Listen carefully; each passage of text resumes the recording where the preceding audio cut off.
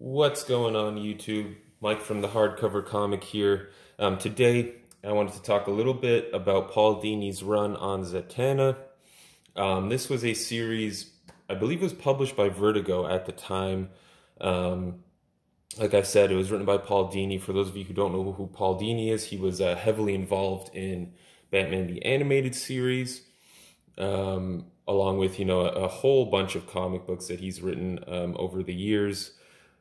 And Zatanna was one of his most notable works for a lot of people. And I agree, of course. That's why I had a custom omnibus done for the series. The reason I wanted to talk about this book is because I feel like Zatanna is not talked about enough. She's a fantastic character with a lot of personality and a lot of heart. And she has great powers. I mean, backwards magic is a pretty sweet thing to be able to do. And yeah, let's take a look at the book first. So like I mentioned, it's a custom bind.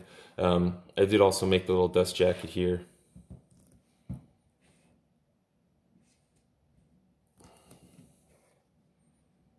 And there's the back. I really love there are a lot of Brian Boland covers on this series. Brian Boland is amazing.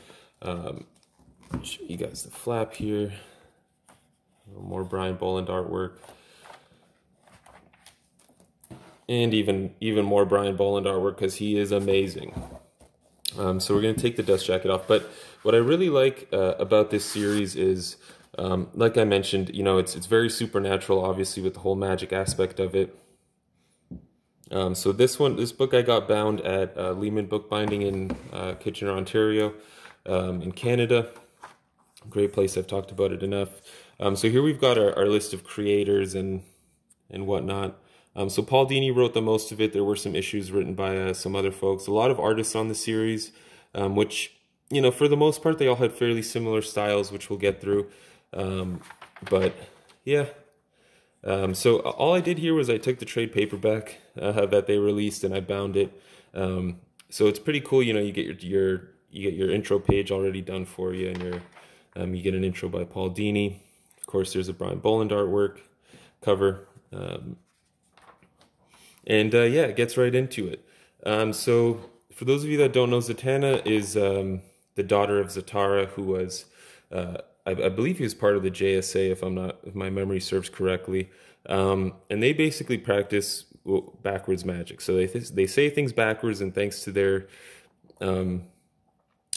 abilities, they're able to basically do whatever they said backwards, right? And so Zatanna has, she's been in Justice League Dark recently. She's teamed up with Hellblazer, John Constantine a few times. And, she's been involved in the DC universe pretty heavily. If you haven't read Identity Crisis, she played a significant role in that. But that sort of speaks to her character, right? She's not white or, it's not a white or black situation with her, right? There's a lot of gray area with Zatanna.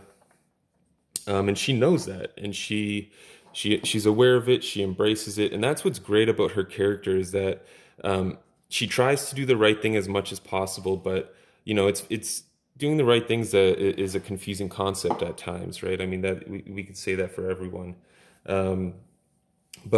Yeah, so getting a little glimpse of the artwork here.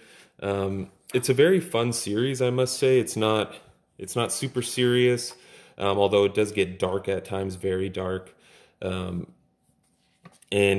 there's a lot of characters in here. You get, some team-ups with Black Canary, John Constantine, Clarion. So there's a lot of different characters showing up. Basically what's happening is she's living in Vegas. She's got her magic show in Vegas. And weird stuff just happens along the way. And she's, helping people with supernatural cases. I believe her cousin comes for help.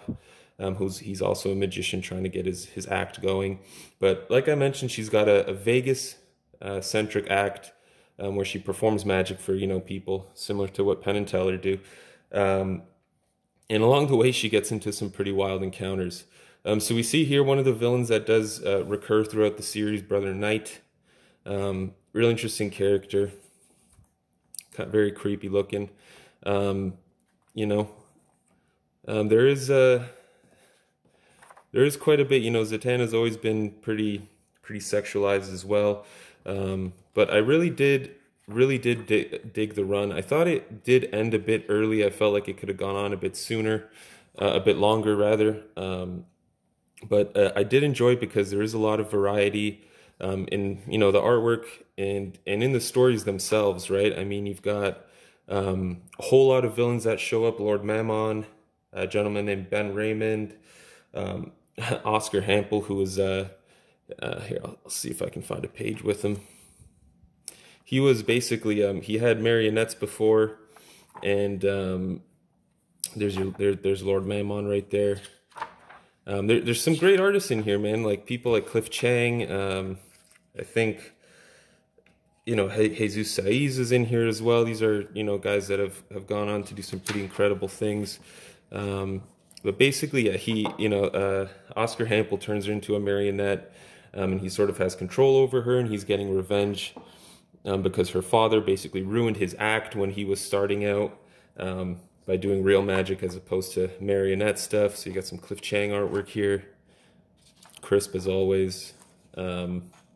There's a lot of action, a lot of adventure, and a lot of comedy as well in this series. It's very enjoyable. And like I said, one of the most interesting things is Zatanna just sort of the exploration of her character, right? And just sort of her really embracing who she is, and the difficulty of following in her father's footsteps, and trying to be a good role model to her cousin, and trying to be a good hero in the world of magic. And running in circles, the same circles as John Constantine, it can be pretty tough to be a decent magician or person. But yeah, it's a very enjoyable run. I forget how many issues it ran. I think it was around 20, which is a solid number. But again, like I said, it felt like it could have kept going, but it leaves off on a good note. You do get closure. It's not like it just got cut off suddenly. You get a lot of backwards magic in here, a lot of real creative solutions to problems.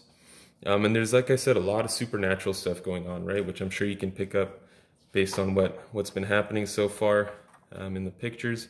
But I highly recommend you guys check this run out, especially if you're, if you've been interested in Zatanna, or you're reading Justice League Dark and you want to know more about her character.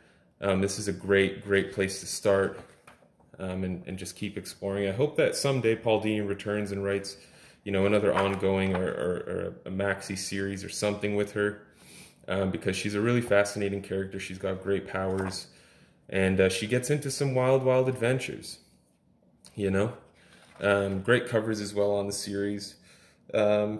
Yeah, I felt like the only thing I wish that kept going was, we see Brother Knight return at the end, and I feel like, again, like I've said a few times, the story sort of got cut off a bit early, in my opinion, or it could have kept going and been expanded on, and it would have been real cool. But please, guys, check the series out.